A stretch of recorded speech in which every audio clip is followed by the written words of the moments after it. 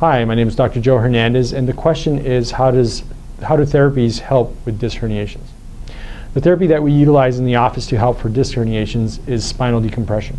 And what that does essentially is that you're taking two bones that are stuck together and you're separating that. The disc is in between the bones, and when you separate that joint, what happens is that the disc will kind of suck right back in. And that's how spinal decompression will help with disc herniations.